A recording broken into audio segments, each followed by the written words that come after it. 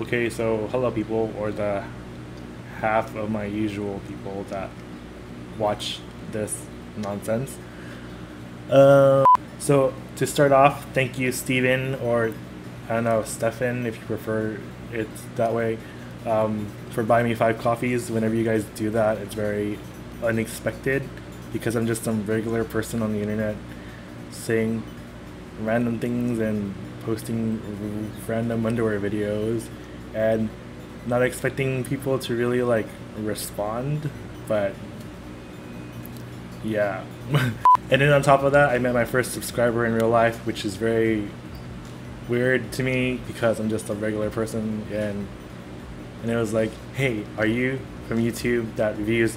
And he goes, underwear. And then it's like, yeah, that's me, and I'm super weird and awkward, and I think if my stupid classmate didn't text me that morning all these like radiology questions, even though I took that class like a year ago, maybe that we wouldn't have crossed paths. But life works in amazing ways. The power of the internet. And yeah, and Steven, your coffees, since I'm on a diet, it went to my UCLA parking permit and my emotional eating afterwards from all the stress of going to UCLA and having my recent interview. If you saw my most recent Instagram story, yeah. But that's beyond this video. Today I want to talk about dieting because occasionally I get a comment like this. For the most part, I'm fine with it. That's just the nature of the internet. But I've come to like look at myself in the mirror and I'm like, yeah, maybe I can work on some stuff. I've always researched like dieting and I didn't assume that I needed it because I was such a like thin person who weighed very light. And now I am 200 pounds and my waist is 37 inches, so I want to work on that. There's also a lot of like misinformation online where it's like, oh, if you lift weights then you'll continue to burn calories throughout the day, which is true to an extent, but it's not to the extent that you would expect. So I had a problem realizing that I'm overeating nowadays. That's part of the aging problem since I'm not in my 20s anymore. So if I rewind back a couple months, I finished my second degree in veterinary technology and I had the time to focus on my fitness again since I didn't have to like study intensely on the cardio bike while reading lecture notes whenever I could. So I was doing cardio like more focused than I usually do because when I would read lecture notes it's more like that's the primary focus, and doing cardio is just part of staying awake and being able to read without like dozing off because I have that problem. And then now it's like I can read comics and really pedal hard since comic books aren't that long in dialogue. So I have been being like, I should be able to like shed some fat because cardio is like the more calorie burning exercises. But yeah, I was like, I think I need to work on something. So with school aside and me not having to like cut things short, skip ab workouts because I don't have to like rush to my internship anymore and things like that, I also like had my girl cousin say like, why does your stomach stick out so much? And my mom being like, I swear you're getting bigger, but your stomach's also getting bigger. And I'm like, ugh, how dare you? I know myself and all that stuff, but at the same time in the back of my head I'm like, yeah, that's true. And I know like a lot of you guys in the comments are like very supportive and really body positive, but at the same time I know that I'm not at my like full potential. So that's when I really like started to dial in and be like, I'm gonna be motivated to fix my nutrition and just see if I can maybe like hit 180 and hopefully shed like 10% of body fat if that's possible. But it's only like week 2 right now, so I don't really see a difference.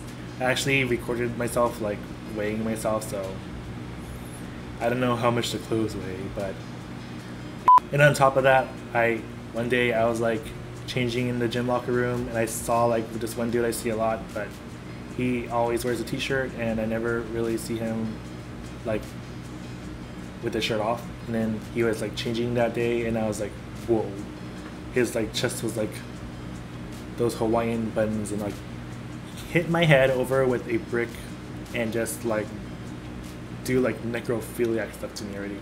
So with the story aside, how I constructed my diet is based on like a lot of research, so I'm very sciencey in my research because I am a science nerd and all that. What I wanted to do was know that that's something that's proven to work, like how if you think CrossFit might be the better version of an exercise for you opposed to like traditional weightlifting, it's like, well, CrossFit is very intense, it shows results, but traditionally, like traditional weightlifting has always proven to work, and that's why it's still a thing.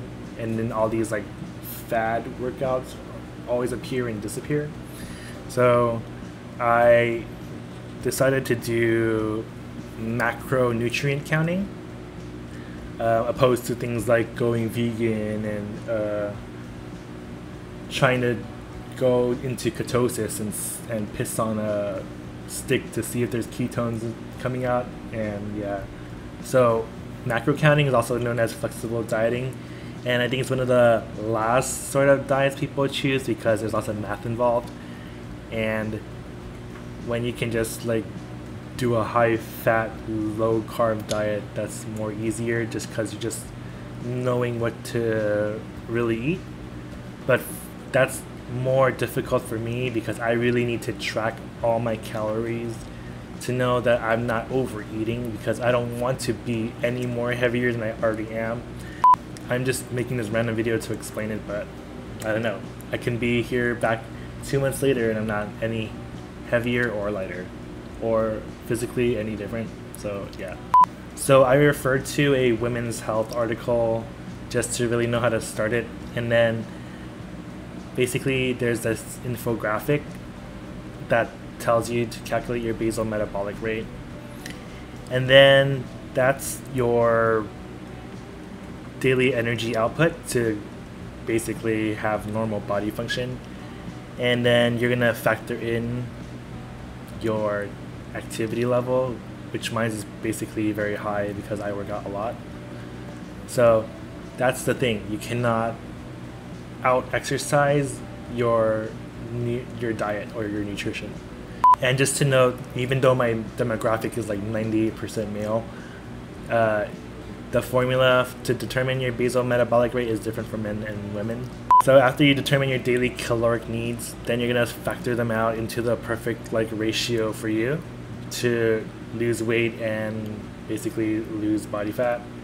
And you're aiming for a high protein, low carbohydrate ratio, but I found that really hard to maintain. So if you look at studies, the ratios are all different, and then people are basically all different, because if you look at like how dogs are all the same species but there's different breeds, and you're not going to expect a greyhound's metabolism in a English bulldog.